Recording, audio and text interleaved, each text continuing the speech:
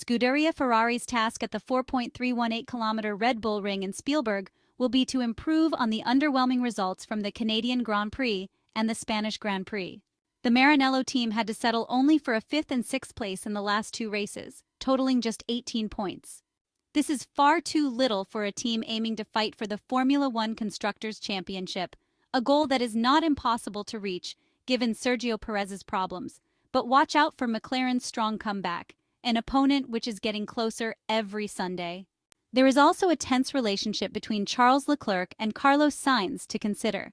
The two drivers had a significant verbal altercation after last week's Spanish Grand Prix, something that certainly does not benefit the Italian side. In Austria, Scuderia Ferrari needs to return to the fight for the top positions, starting on Friday with the sprint race qualifying, a format returning this weekend. After his splendid race victory on the streets of Monte Carlo in Monaco, Charles Leclerc suffered a power unit problem in Canada, and in Spain, he couldn't do better than 5th place with an SF-24 single-seater, far from being competitive for the top positions, especially on Saturday in the qualifying session. On Thursday in Spielberg, Charles Leclerc noted that the car's potential was evident, emphasizing the need to optimize the available package to get back in the fight. The simulator is providing interesting feedback, which made him confident about competing in Austria this weekend. The Monegasque driver acknowledged their struggles in long, slow corners, but there were fewer of those at this track. He expressed hope to fight again for pole position and victory, mentioning Spielberg as one of his favorite tracks. Regarding his relationship with Carlos Sainz, Charles Leclerc acknowledged the squabbles after the Spanish Grand Prix, but stated that everything was resolved shortly after the checkered flag, with the two returning together from Barcelona by plane.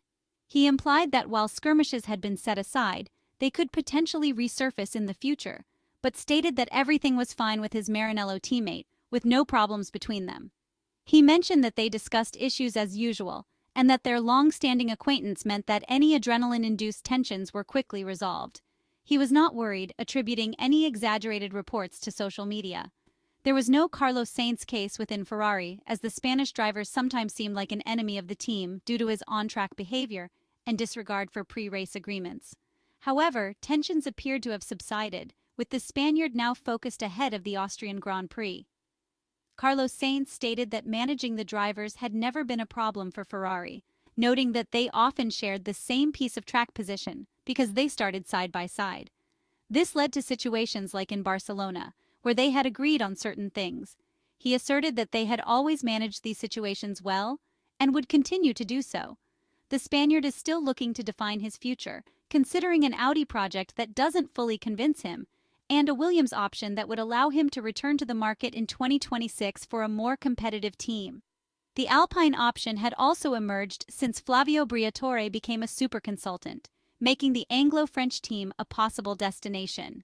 Carlos Sainz admitted that he is at a point where he needed to make an important decision for his Formula One career, which was why he was taking his time. He wants to be sure of his choice and does not want to rush, giving himself the necessary time. He acknowledged that the current moment, in the middle of 3 consecutive races, is not the best time to make such important decisions. Returning to Ferrari, the days when the SF-24 cars from Maranello competed with McLaren and Red Bull in Miami and Imola, eventually winning in Monte Carlo with Charles Leclerc, unfortunately seem distant. Despite different reasons, the recent races in Canada and Spain saw the SF-24 in trouble and far from the top, overtaken by a resurgent Mercedes. The race in Barcelona particularly exposed the shortcomings of the current Ferrari, setting the agenda for future developments. Ferrari arrives in Austria after 2 difficult trips to Montreal and Barcelona, although for different reasons. Charles Leclerc explained that the issues were not the same in Canada and Spain, with no clear trend. In Montreal, the problems were related to the tires, while in Barcelona it was due to the car's pace, as they were slower than expected. In both cases, the underwhelming performances stemmed from recurring weaknesses in the package rather than setup errors. In Canada, the cold on Saturday complicated tire warming during qualifying, leading to both cars being eliminated in Q2. Starting grid positions then forced both drivers into a challenging race, exacerbated by floor damage and technical problems. The lackluster performance in Barcelona was different, mainly due to the car's limitations at this stage of the season. In Spain, Ferrari encountered difficulties seen earlier in the season, particularly in long, slow corners.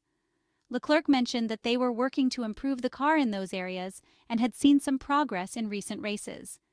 The issue was not just low-speed corner performance, as Ferrari was comfortable in Monte Carlo, but rather medium-slow, long corners where the driver spends a lot of time steering, needing aerodynamic load and stability.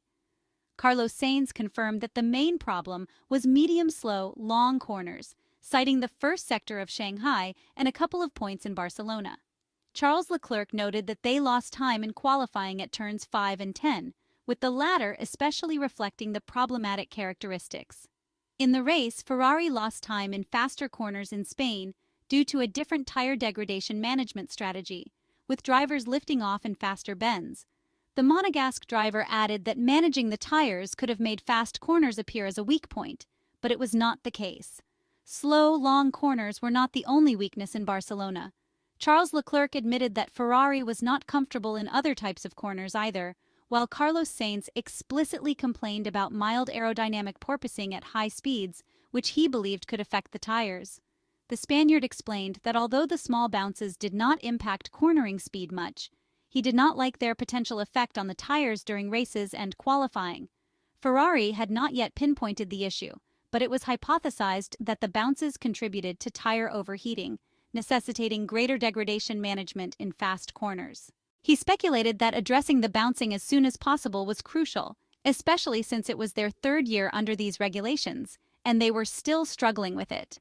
He saw it as a smaller issue compared to slow, long corners, but still a weakness needing immediate attention.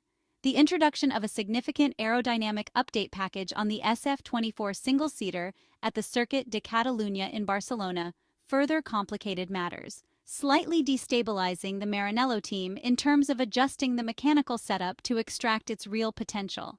Carlos Sainz mentioned that the start of the Spanish F1 weekend was difficult with the new updates, and they had to figure out why it did not work immediately. His Ferrari teammate echoed this idea on Thursday ahead of the Spielberg weekend, stating that there was still work to be done to understand the new parts. Yet, the Austrian circuit could mask the main weaknesses of the SF-24 car that emerged last weekend in Spain, pending other updates from Ferrari. The Spaniard explained that while the car remained the same for now, they had updated it and added more downforce. However, their rivals were also developing and improving. The updates met expectations in terms of efficiency and downforce, but had not yet addressed the main flaws in Ferrari's current aerodynamic characteristics, particularly in medium-low speed, long corners. Carlos Sainz confirmed that the data showed the new package worked, proving that the updates over the past 2 years and the current car were never suited for long, slow corners. Despite functional updates, some characteristics could not be resolved with simple development. He concluded that they needed to work on the overall package to become competitive on such tracks. This year's SF-24 car delivered 9 podiums and 2 victories in the opening 8 races of the 2024 Formula One season, including a victory apiece for both Carlos Sainz at the Albert Park Circuit in Melbourne and Charles Leclerc in Monaco, highlighting some key strong points on specific types of tracks. Now it is clear where the Maranello team is struggling to deliver, and that they must broaden the scope of their thinking on this year's car to avoid falling further behind their rivals.